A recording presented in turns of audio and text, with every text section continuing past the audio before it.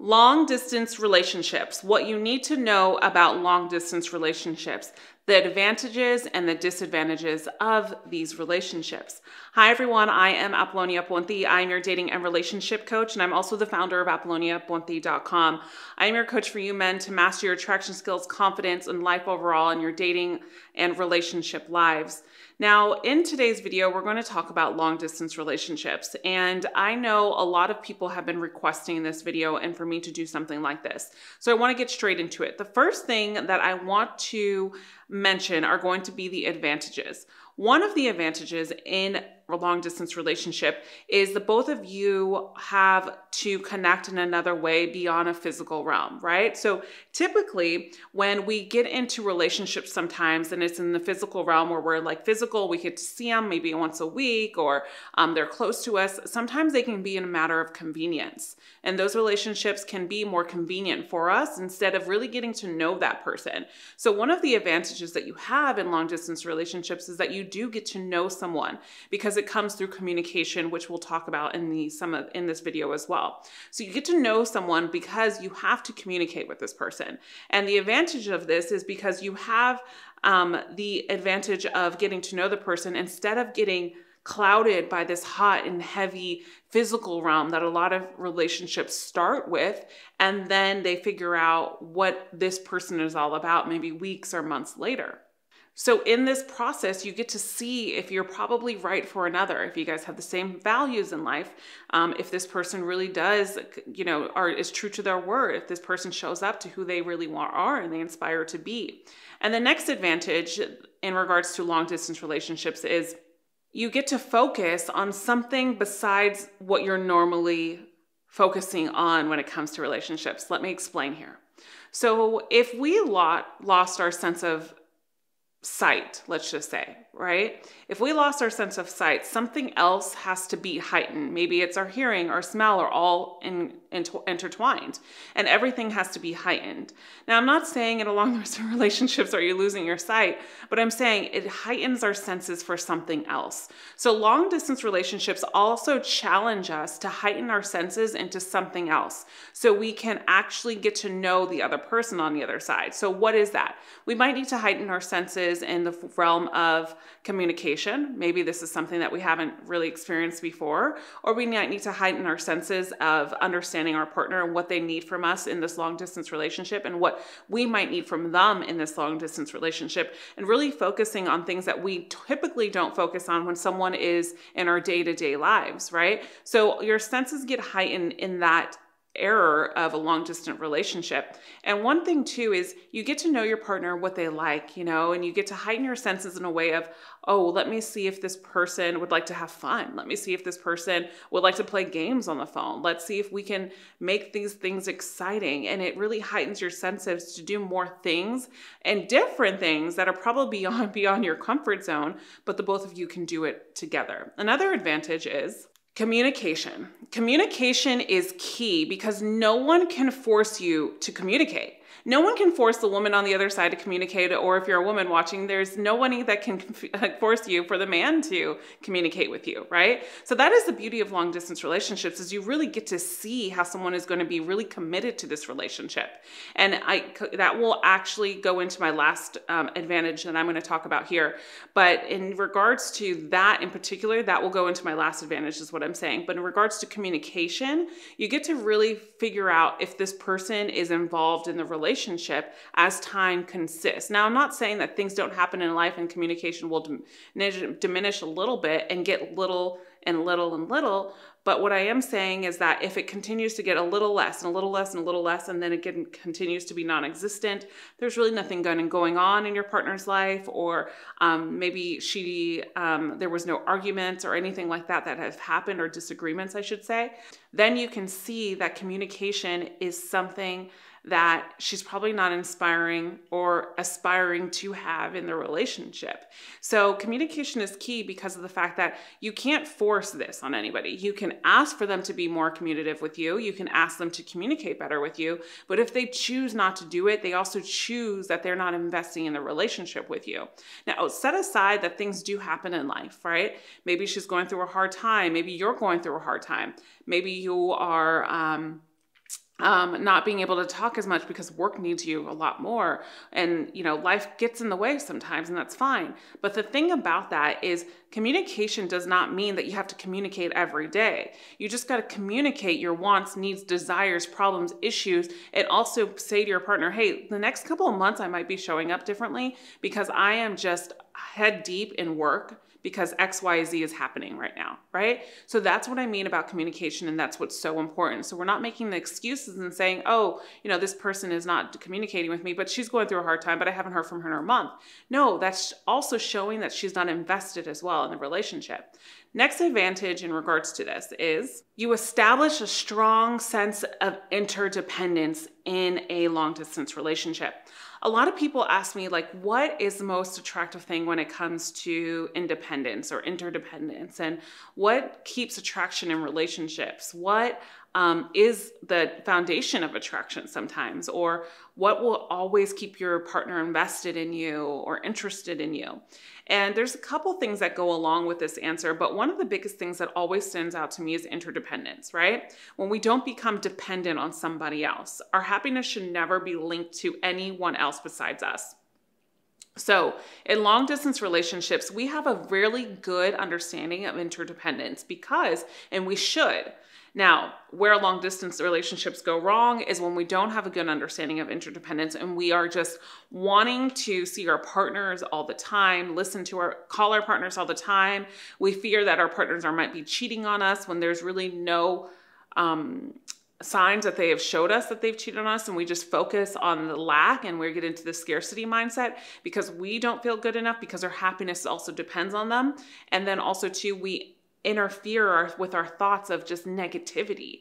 Our thoughts get interfered with negativity. And so we start to listen to those, right? That's not what I'm saying. That's dependent on the partner, right? And that comes down to a lack of confidence or abundance. But what I'm saying here is interdependence is so vital in long distance relationships. And this is actually an advantage. You can still hang out with your friends. You can be involved in the community, focus on your purpose, plan vacations together, travel together, whatever the case may be. That is really something that is vital to long distance relationships. And I think too is something that you can learn moving forward with in any relationship is interdependence is so important.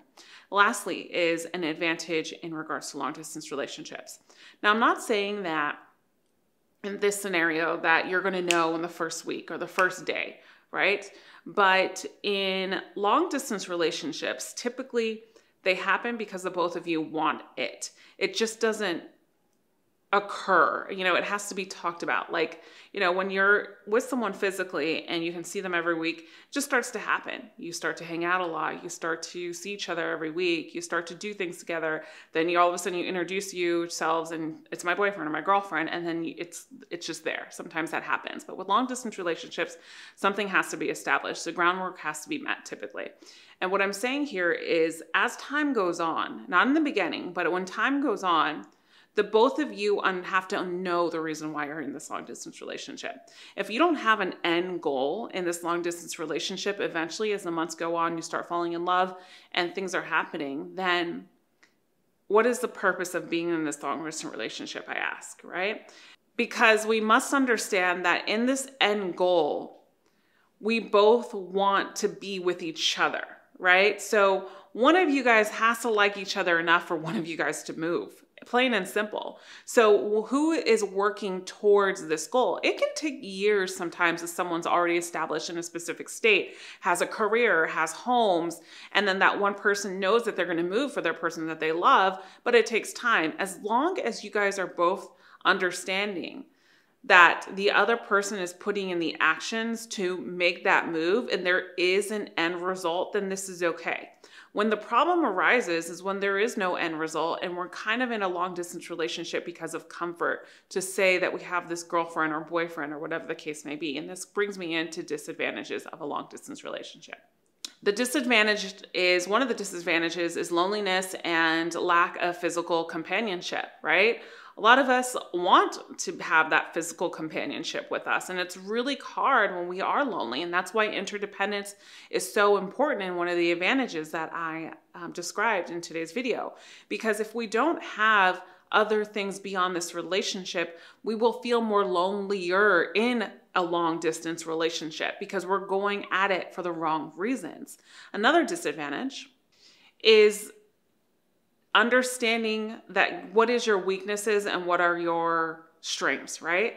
Because temptation is a huge disadvantage in relationships, in long distance relationships, is because if you don't see your partner, let's say for 2 months, and then all of a sudden you see this beautiful girl in front of you and she's hitting on you, temptation does creep in every once in a while. And let's be honest, we're all human.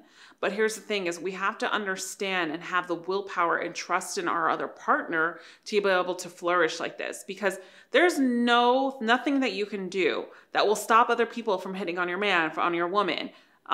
It comes down to how you feel about yourself and you trusting your other partner not to go with that and not to lead that person on, or also give this person something of a part of them, meaning a phone number, a conversation, their heart, whatever the case may be. What's really important is we understand that temptation is out there. So we do the necessary things that we have to do to understand the reasons of why we're in this relationship. Because if we don't understand the reasons why we're in this relationship, then we will give into temptation in a long distance relationship. And I've seen a lot of my clients do this before and have been done to them. And last two advantages I want to mention is fights and arguments happen in long distance relationships, and they can be completely different than in-person relationships. The reason being is because of the fact that typically when we're in an argument with our partner or a disagreement, we can talk to them face to face. And it's really hard sometimes to not be able to talk to that person because all they have to do is pick up the phone. And that's the only thing they have to do. And they also, too, don't have to pick up that phone.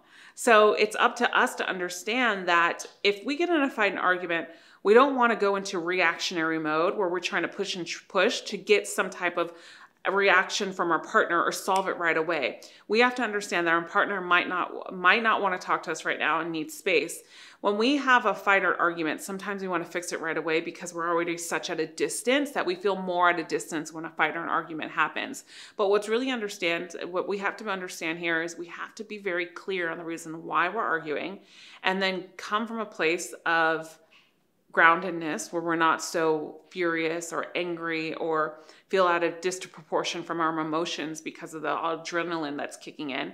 So we don't get into reactionary mode. We get into responsive mode. Responsive takes a little bit. We think it out and then we have a conversation. So that's important. And lastly, too, is we can't think of long distance relationships, and a lot of people do, which is understandable, but all relationships are like this. I tell you guys all the time, relationships are lessons. Relationships are our biggest lessons. Love and loss is our biggest lessons in life. And I think one of the biggest lessons in life, two of them biggest lessons in life, I should say. But we always think like, if this doesn't work, I put so much time into this and I've invested so much into this, so it has to work. And typically when I see this happen, this is really important, guys, because something I see so much is we try to make something work because of time. So we get lost in the idea of it's like a competition that you have with yourself because time was in your way. You've put so much effort into this, so you don't want your effort to go to waste. So we invest more time and more time and more time, and then we come to a conclusion that maybe this wasn't the right person for us. Maybe they end up cheating. Maybe they do something wrong to you because you've invested so much that you forgot about yourself, that you focused on, I gotta invest more time. I gotta show myself and prove to myself that this was the right investment for me. So that is a big disadvantage in long distance relationships. So at the end of this video, this is what I have to say to you in long distance relationships. For those of you that are in them, it is hard, but also there's great things that come out of it. I was in a long distance relationship myself for a little bit. My fiance lived in Europe for a while and we would travel back and forth. And what is the most important thing out of that whole situation that I can think back at now is the both of us had an end goal. And we knew one or the other was willing to move. And that was what was so important. And that was the most important thing out of all of it. And I actually enjoyed it because I had my own sense of interdependence. And if you can enjoy the process, trust in the process, not come from insecurity in this process, and really as you guys flourish into more of a relationship and you get to know each other as months and years go on, you guys have to have that end goal. And because you stayed in the end of this video, I have something for you. It's called the 20 question manual to get to know a woman's true self. And this is really, really important, I think, for long distance relationships. And these are questions that you can ask, not in a conversation all at once, but every once in a while, let's chime in with one of those questions that I give you. And because that can really help you understand the woman that you're dating on the other end.